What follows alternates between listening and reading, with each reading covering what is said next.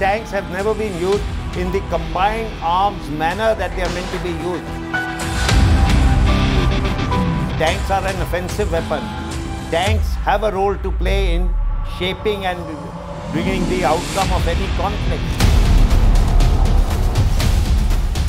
Whether it be Western equipment or Russian equipment, a direct hit on a tank will take a toll on the tank.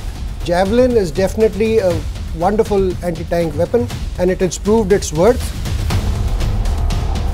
Despite overpowering superiority in tanks and mechanized forces, the Russians have not been able to exhibit the kind of advantages that come with the use of such forces. Watch our special presentation in The Defenders only on Sansad.